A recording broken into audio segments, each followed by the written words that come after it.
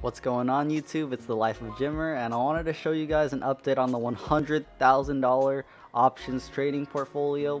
Hopefully you guys made it through today and you still are treading the water with me, but I'm gonna run it down with you guys and show you what happened today. So today I was down $9,000, and if you guys look at this, you guys are probably like, damn, yo, look at Jimmy, he just got clapped. But if you look at it in the long run, a lot of my equity and a lot of the stuff I have is Tesla and Tesla longs, so I'm not too worried about it. Tesla was down super big. It was down 4.39%, and that's about $18. So I'm not too worried. I have 72 shares. My contract that's gonna expires in March of next year, and the one after that, it expires in 2022. So we have a ton of time. I'm not too worried about it. And if you guys want to see it, it bounced off the bottom of my pennant. So if we go to Tesla right here on the daily, I have a pennant drawn right here. It bounced right off the bottom. So if it goes lower than this, I'll be pretty worried. I mean, I'll probably add more shares if we go into this area around here or under 400. I'm definitely going to be adding more shares. I'll let you guys know. But for now, I'm not worried. I'm gonna just let it ride. I have so much time, way more time. Even goes past the election, goes past December. We're good to go. Don't worry about Tesla, guys. If we go back to the Robinhood, we can see how the port went. We were down 3% overall on the overall market. Everything was down. We were bloody red, and losing 9K for me, I'm not too worried. We've been in this position before, so you guys don't have to worry about it. So for my plays today, here's what I have. I cut a bunch of my XLU at the top. If you guys can't tell, I'm at 16 now. I think yesterday we were at 27.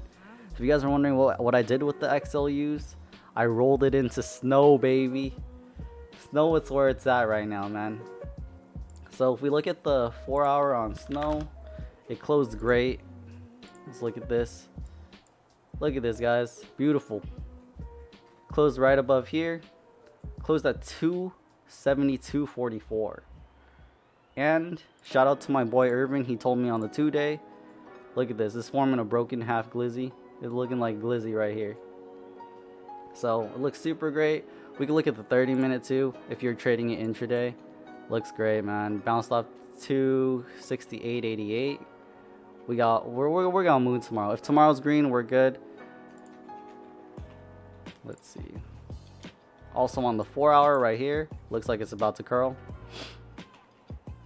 And if you guys are curious about the contracts and how much I average down at, we can look at Snow. This is the position. Look at this. This is beautiful, man. Total equity $9,730. Our average is 8.94, and the current price is 13.90 contract. This shit's gonna be booming. We're totally up 55% on 7 contracts. Man, this stuff is gonna be at least 3K a contract if we hit 300. So if you guys are worried about SPY, here's the level for it. We can look at the 1 day for SPY,